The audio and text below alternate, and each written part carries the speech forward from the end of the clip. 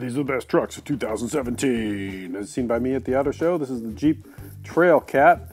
Lots of ground clearance down below, and up above we've got a sleeked out, modern but classic Jeep looking Jeep that is ready for the new millennium and the destruction we're about to see and the apocalypse and all that, with those big chunky tires, ground clearance. As long as you can find gasoline, you're ready to roll. There's a big box in the back holding the flux capacitor, which will allow you to actually travel through time in this thing, and doesn't have actual doors or a roof, but who needs those when you're looking like this, when you're fronting. And then down below, testicular fortitude in spades. So next up, of course, always on the list, is the Ford Raptor.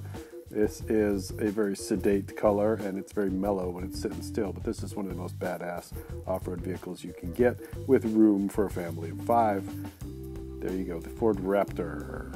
And next up, the Lincoln Navigator with the gull-wing doors and the step ladder is absolutely badass. Who knows if they're actually going to produce this, but if they did, Biggie Smalls would be the first buyer.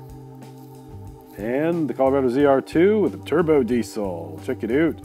So the pre-runner fad has come into the showroom now, so you can actually get a comfortable, practical, street-legal pre-runner type truck, which is this Chevrolet Colorado. Colorado being the smaller truck, the Silverado is the bigger one. And if you look in the back, you can see that's the great excuse for not helping people move. They've put a big tire bracket right there in the back to hold in the rear spare tire. So yeah, I'd love to help you move your bed and your furniture and stuff, but I can't because of the spare tire. I'm sorry. I really like to help out, but you know, maybe call U-Haul, $19.99 local plus gas. I think you'll be okay with that, maybe, but sorry. And lots of extra tough, rugged bits down below to keep you safe on the trail. And in the ground clearance ultimate department is this Mercedes G550. Boxy as it was when the bad guys were driving it during World War II. Hasn't changed much in terms of general looks, but down below you've got all kinds of good stuff. Look at that. So the axle goes across on top and then runs gears that go to the wheels, which means you don't have a differential or anything else or drive shaft hanging down. You've got pure, unadulterated ground clearance, which means you can rule the off-road regions with that. If you're willing to take a $122,000 vehicle off-road and risk damaging it. Now, to prove that you can do it, Mercedes built their own mountain at the convention center because they got suckers paying $122,000 for these, so they have lots of extra cash, so they can build a mountain and show you that it is absolutely badass off-road.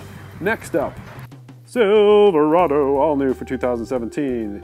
What are you saying? It looks just like a truck in the front, but truck in the front, party in the rear. Let's take a look around the back side of this baby and find out what's in store for you, the new Silverado owner. So up front, it's your regular comfortable accommodations, but in the back they put compartments on the rails on the side. They've got a secret compartment down in the back, a thing you can pop up, and a bed cover, and all kinds of shenanigans going on there. I don't know if you can actually fit a motorcycle in the back anymore because they've got so much stuff going on there, but looks like they've turned it into an igloo ice chest, and I like it. And then if you want a smaller Chevy with a simple bed that doesn't have a lot of complex Tetris stuff going on in it, the Colorado is the smaller Chevy truck, though it is giant. Like, nobody makes a true small truck anymore. This is a pretty damn big truck, even though it's a small truck. This is the Z71 Colorado. It looks like a lot of fun. Probably tears up the trails off-road. So that's it. Those are the trucks I saw at the auto show that caught my eye 2017.